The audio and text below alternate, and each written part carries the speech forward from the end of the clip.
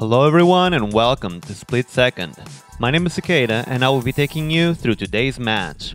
Before starting, we at SplitSecond want to thank everyone for your constant support and suggestions on all social media. You can continue to support us by sharing and liking this video, subscribing if you haven't yet, or by becoming a patron. To celebrate reaching 4,000 subscribers, we will be randomly giving away a Watchtower 100. To win, all you have to do is pledge as a patron of any tier until the end of July. This box was graciously sponsored by our awesome LGS, Arena Porto. Finally, after a long time coming, we're once again together, playing live and showing you our brand new playmat. Now, it's time to get into the fun.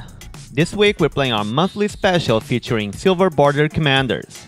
We also have a special guest this week. She's a Portuguese MTG streamer with over 1,000 followers and a great person to hang out with, Filipa Carola.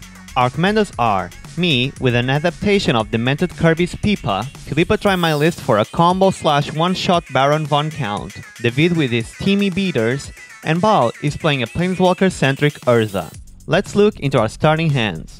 Baal is the one starting this week. He has mulliganed once and chose to keep his second hand. It's on the slow side, but at the same time it has a Magus of the Moat, which is a good tool to stop me and David from punching everyone out of the table. He has a Mox Diamond for ramp, and also a Jace Unraveler of Secrets for card advantage. His lands are Morphic Pool, Watery Grave, Urborg Tomb of Yawgmoth, and a Steam Fence. My hand seems pretty nice. I have Breeding Pool and a Forest as lands, covering my colors. Mana Vault and Felwar Stone can easily assure Pippa enters the battlefield on turn 2, while potentially ramping me up into an early Primal Vigor or an overloaded Cyclonic Rift. Song of the Dryad is a good way to keep the Baron or another annoying permanent in check.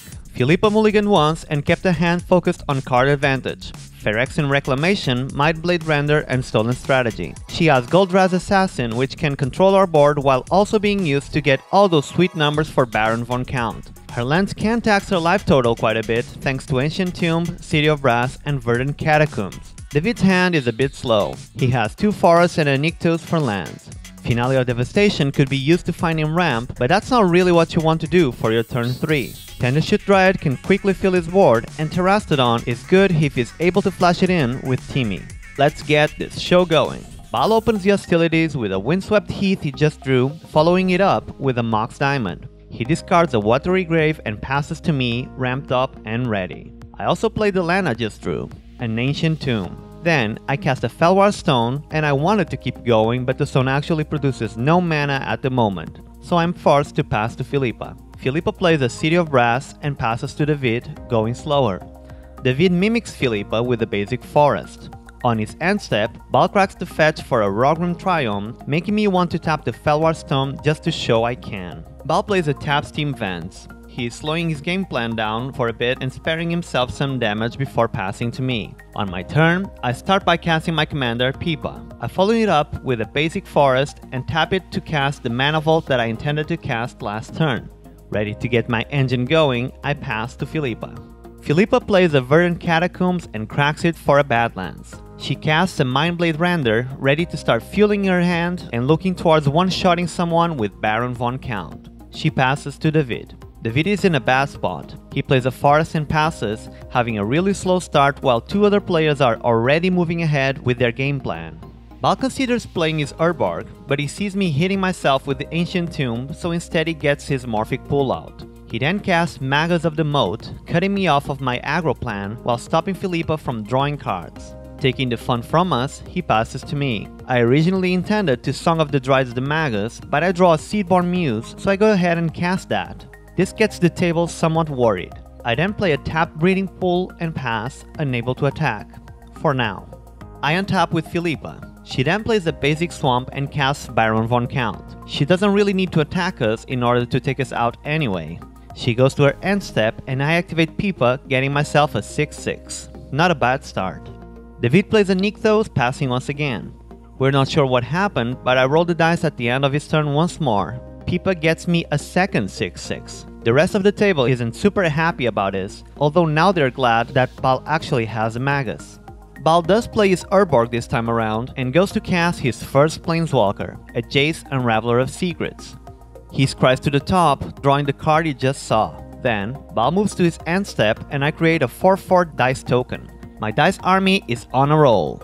I start my turn by being a good guy and ramping Baal up with the Song of the Dryads on his Magas of the Moat. Now, creatures are finally free to attack. I go to combat, attacking the Jace with a 6/6 and then sending 6 damage towards Baal and 6 towards the Vid, the latter just so he feels pressure to start moving his ass. Damage resolves and the Walker is beat out of the table. I move to my end step and I choose to skip casting Primal Vigor for now, mostly to try and check how much of a threat Filipa perceives me to be. Instead, I roll for Pippa once again, getting a feeble 1/1 onto the battlefield. Filipa untaps and moves to combat first. She attacks Baal with the Mindblade Render and the Vid with the Baron, more interested in drawing that card from the render than actually taking someone out through combat. On her second main phase, she plays an Ancient Tomb and spends a bit counting her numbers to check if there's a chance she can one-shot someone this turn. We're all kinda terrified, but Filipa concludes she is missing some mana. Instead, she casts Stolen Strategy and moves to her end step. I roll for Pippa, getting a second 4/4 token. The Vid plays another forest and now he casts Timmy.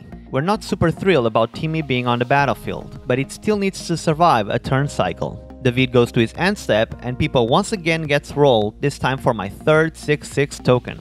The table complains about my high rolls but otherwise moves to Baal's turn, hoping for a wrath. Baal draws for turn and casts a Silent Arbiter, once again trying to stop me from going the full aggro route. So rude. Still, I roll for Pippa to see if I'm able to get myself a big ol' beat stick. I just roll a 2. I hint at being able to one-shot someone soon, despite the Arbiter, and the table gets really concerned. I'm super lucky with my top deck, an Oko. I first cast a Primal Vigor to try and check for potential counter magic, and then cast a Planeswalker. Once again, I gift Baal with something, this time being a 3/3 Elk. I decide to push the Vid into a corner by swinging at him with my entire board. He is forced to block a 6/6, but is still really low. Just 4 life remaining, which is exactly how much damage Filipa has on her side of the table. I pass the turn, my army looming ever more threatening. We untap, and Filipa's Stolen Strategy is super unlucky, exiling a land from each player. This includes a Tabernacle at Pendrell Vale from Baal, which could have staunched my ever-growing army. Not super happy about her position, Filipa still chooses to eliminate one player by taking the Vid out with her attack. What a ruthless guest! She draws a card from the Mindblade Render. Then, she plays a basic mountain and once again starts counting. Unfortunately, at this point, Baal and I have revealed that we have a Cyclonic Rift, which means that Filipa needs to move slower than she'd like to, focusing on the threats at hand first. Filipa pays 4 life and casts a Dismember on my Muse, slowing down the board growth. The Baron's counter moves to 4. She then uses the Urborg to let the mountain provide black mana, evoking Shriekmaw. The Baron triggers again and goes down to 3. Then, the Shriekmaw enters the battlefield and Filipa decides to kill one of my 6/6 tokens. She then casts Goldraz Assassin and the Baron moves to 2. Filipa passes to Baal, hoping to make a killing strike next turn. On her end step, I activate Pippa and create 2 1/1 tokens because of Primal Vigor's replacement effect. I'm still hoping to take Filipa out on my next combat. I don't mind Baal overloading his Rift if he does find the mana for it. Baal does not find the mana he's missing. Instead, he finds an innocent Academy Rector which he casts. I wind back to his comments on how his deck is supposed to be anti-creatures and realize this means he probably has a Humility in his library. Baal passes to me. On my turn, I wonder about using Oko's ultimate to swing for lethal on Filipa, but I'm still missing damage, especially if Baal decides to rift one of my tokens. So, I do the sensible thing and gift Baal with a second Elk, formerly known as Academy Rector. I go to combat and attack Filipa only with my 6/6 and 4/4 tokens. She blocks one of the big ones with the Assassin. I cast a Findorn Elves before passing to her, having enough mana to overload the Rift. Filipa untaps and the Stolen Strategy triggers, once again exiling only lands. What are the odds? Baal also despairs a bit because he wanted that mana to overload his Rift. Filipa casts a Phyrexian Reclamation triggering her Baron. I respond to the trigger with an overloaded Rift because otherwise I was basically going to die this turn. The board gets cleared and Baal loses an additional mana, bouncing his Mox, putting him further behind on his protection from my board. The Reclamation hits the battlefield and our guest follows it up with an untapped Smoldering Marsh, the Baron, and the Mindblade Render. She passes to Baal, hoping that he makes himself a target over her. On his turn, Baal tries to cast the Fires of Invention. This could really make him annoying with the ability to cast multiple spells in a single turn, so I counter it with a Force of Negation, exiling the last card on my hand, an Intruder Alarm. Baal shrugs, now fully aware that Filipa's fate is sealed. On my upkeep, we missed the fact that the Mana Vault should not have been untapped. This, however, does not affect the game's outcome, as you'll see. I activate Pippa on my main phase, tapping the Fellwar Stone for it. I get 2 3/3 dice tokens. Then, I ultimate the Oko, giving the Fellwar Stone to Filipa, who was feeling neglected from my gifts, and getting the Baron in return for my troubles. I then swing for lethal. Filipa takes down one of my 1/1 tokens with her Mindblade render before getting taken out. Baal and David point out that I am, once again, killing our guest, but it had to be done. The Fellwar Stone is returned to me, and I pass to Baal. Baal still has some tools to keeping himself alive, and maybe finding a way to purge my board. He plays a City of Brass, not discarding it for the Mox Diamond just in case I have another way to disrupt that bit of ramp. He thinks on his options. Between the Silent Arbiter and the Academy Rector, he chooses to cast the Arbiter just in case he finds a way to kill his own Rector and get to Humility. Baal passes to me. On my turn, I re-alch the Arbiter. I move to combat and attack Baal with everything but Pippa and the Fiendorn Elves. Baal chump blocks a 6/6 and takes a heavy beating. We move to his turn, with Baal hoping for that missing 1 mana. He does not find it. Instead, Baal finds the Knight of Soul's Betrayal, which he casts, wiping off my 1/1 tokens and my Fiendorn Elves. He wishes he had found this enchantment 1 turn earlier, but it wasn't meant to be. On his end step, Pippa produces 2 2/2 dice tokens. I untap and move to combat. At the beginning of my combat step, Baal Cyclonic Rifts my Song of the Dryads, recovering his Magus of the moat and preventing me from attacking this turn. On my second main phase, I elk the Magus, preferring to save the Song of the Dryads in case Baal does find that Humility, or something equally annoying. I then cast a Kiora, Master of the Depths. Now, at this point I do use the Vault, which should be tapped to activate Pippa. However, ironically, she produces 2 1/1 tokens which die immediately to Knight of Soul's Betrayal, thus not affecting the game's outcome.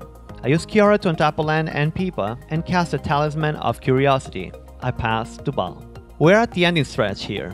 Baal does not find a Wrath, so he decides to cast Urza and use his -1.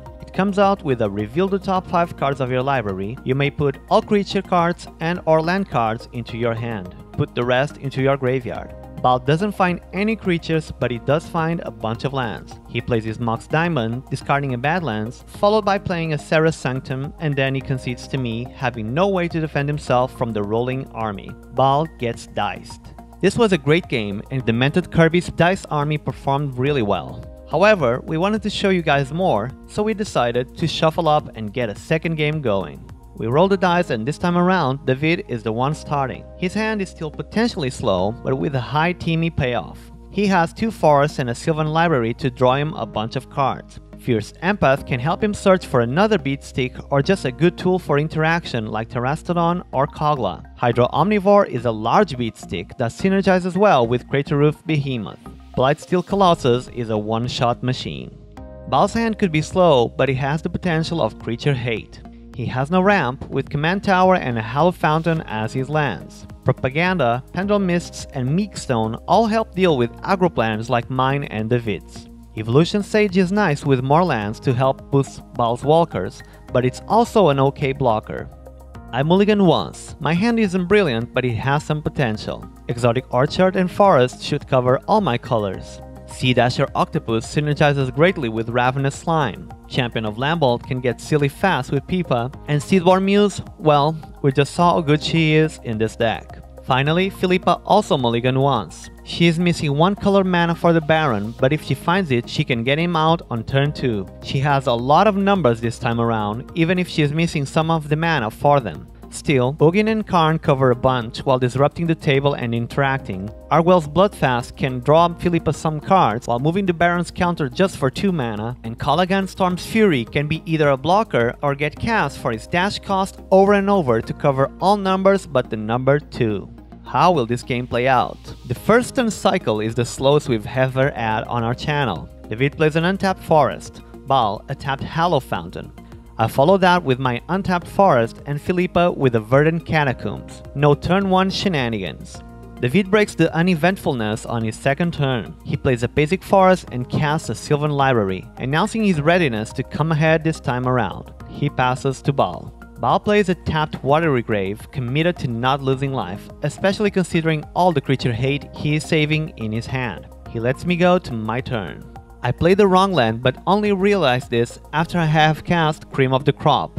I go to my end step, and Filipa cracks her fetch for a tapped Blood Crypt. Everyone's really conservative with their life totals this match. Filipa plays Badlands. She now has both colors available, so she wastes no time in casting her Mana Crypt and following it up with a Baron von Count, ready to count down for our ruin. She actually slips up and says she might have one of us gone soon, and we joke that we should stop playing cards so that Filipa has to decide who to kill based off of the board state alone. However, we're not going to give up. David draws an extra card with his Sylvan Library and plays a basic forest. He casts a Sylvan Tutor for a Seaborn Muse, looking to abuse his commander but also making himself a target. He shuffles the top card of his library, gets a Muse there instead, and passes to Baal. Baal plays a command tower and casts a Propaganda to defend himself from any potential aggro coming his way. He passes to me. On my turn, I play Exotic Orchard and cast Pippa, triggering the Cream of the Crop to try and smoothen my draws. Once that is resolved, I pass to Filipa, curious about her threat of killing one of us soon. Filipa wins her crypt roll. She plays a basic mountain and casts Argwell's Bloodfast, moving the Doom Clock to 4. She attacks me and I roll with the punches for now. Filipa passes the turn, having her own card advantage tool on the table. David loses 4 more life to the library, hurting himself more this game than we ever could. He then plays a basic forest and considers casting Timmy. However, without having an immediate way to activate his ability, David instead plays a slow game and casts a Wood Elves, getting himself an untapped forest for his troubles. He passes to Baal. Baal plays a City of Brass. He then casts an Arena Rector. He has the Pendrell Mists at hand, meaning he could potentially cheat in any walker from his library 2 turns from now, which is nothing to laugh at. He passes to me, and I immediately ruin Baal's plan. I cast Ravenous Slime, triggering Cream of the Crop without actually getting anything out of it and making Baal annoyed in the process. I move to my end step, and Filipa activates her enchantment to draw a card. It's Filipa's turn, and we're all wondering if someone is about to die. She wins a second crit roll in a row. She plays another basic mountain and gets to counting, concluding that she's missing a bit of mana to get the one shot she desires. Thus, Filipa simply goes ahead and casts Ugin the Ineffable. This moves the Doom Clock to 3. Filipa exiles the top card of her library and creates a 2/2 Spirit token with Ugin. She then attacks David with her Baron to pressure David's life total for the library. David chump blocks, and the elves get exiled due to my slime. Finally, Filipa passes to David. Guessing at a grindy match, David decides not to take damage from his library this turn. He knows there's an Ugin on the battlefield, but he sends his Muse out anyway. Partially since he has other stuff he wishes to protect, and this could also make Filipa decide not to take him as a threat if she can just use Ugin to kill the Muse. David passes to Baal. Baal plays an Arid Mesa and follows that up with a Pendrell Mists, making me groan since I'm already so behind. He passes to me, fully protected. On my turn, I let Pippa die and pay for the slime. It's my best bet to remain in the game right now. I attack David, who can block my slime with his Muse due to the slime's passive ability, and, before damage, mutate the Sea Dasher Octopus onto it. The damage resolves and I draw a card. I manage to find a Flooded Grove and move to my end step. David uses this opportunity to hardcast a Force of Vigor, afraid of Filipa's one-shot potential. He takes out a Mana Crypt and Baal's Propaganda so that we're able to pressure his Planeswalkers and life total. On her upkeep, Filipa pays to keep the Baron to the mists and loses her token, putting the card under it into her hand. She plays a basic Swamp. Then, she casts a Goldraz Assassin, moving the Doom counter to 2. She follows that up with a discounted Karn, the Great Creator, moving the counter to 1. At this point, we're pretty sure someone is about to be blown up. Filipa confirms this when she casts a free Sensei's Divining Top. At this point, Filipa has to decide who dies. If she kills me, Baal can get any walker he wants on his next upkeep. If she kills Baal, the mists will no longer annoy her and she won't have to worry about his Planeswalker army. If she kills David, she loses aggro potential for Baal's walkers. Also, she killed David last game and feels she might be able to keep him under tabs. And thus, Filipa chooses to kill Baal. The Baron triggers, destroying the Planeswalker player on turn 5. She then uses Ugin to destroy the muse, which gets exiled to my Ravenous Slime. She upticks her Karn without any actual target and passes to David. David once again chooses to draw a single card. He does not like the fact that Filipa's vampire can instantly deal with his commander, so he needs to further ramp himself if he wants to be able to use Timmy at instant speed, and on the same turn he gets cast. David casts a Fierce Empath, shuffling the top of his library and getting a Kogla as a way to deal with the vampire or something else that comes his way. He follows that up with a Destiny Spinner, making his Kogla uncounterable just in case I have something up my sleeve. With that, David passes. I start my turn by playing a basic forest. I decide to do the responsible thing and attack the Ugin, forcing Filipa to choose between her commander or the Planeswalker. She activates the Divining Top to check her options and decides that Ugin can go. This is good because I also have interaction for the Baron that only Ugin can get rid of in those colors. On my second main phase, I go ahead and cast Seedborn Muse, mostly as a bait for removal since I can currently abuse her. Cream of the Crop triggers. Then I end my turn. Filipa untaps and plays Homeward Path, challenging me to Gilded Drake her commander. She upticks Karn, not animating any artifact on the battlefield. Then, because she has instant speed draw and top manipulation, Filipa passes to David, plotting to one-shot someone soon. David draws one card and plays the basic forest he's been looking for. He casts Kogla and sends the trigger to the stack. He asks Filipa how many cards she has in her hand before choosing to target the Baron. Filipa responds to that. She activates the top, drawing the first card on her library and casts a Curtain's Call, destroying both Kogla and my Muse in response to the trigger. The Doom counter moves to 4. Kogla gets exiled and my Ooze Octopus gets another counter. David passes to me. I play a Hinterland Arbor. Then, I attack David to draw a card and cast a Vigor, which seems like a good way to block David's huge monsters indefinitely. Cream of the Crop triggers for 6, which is pretty nice. With that, we go to my end step and Filipa activates her enchantment to draw the top back to her hand. Filipa starts her turn by casting a Maze Mind Tome, moving the Doom counter to 3.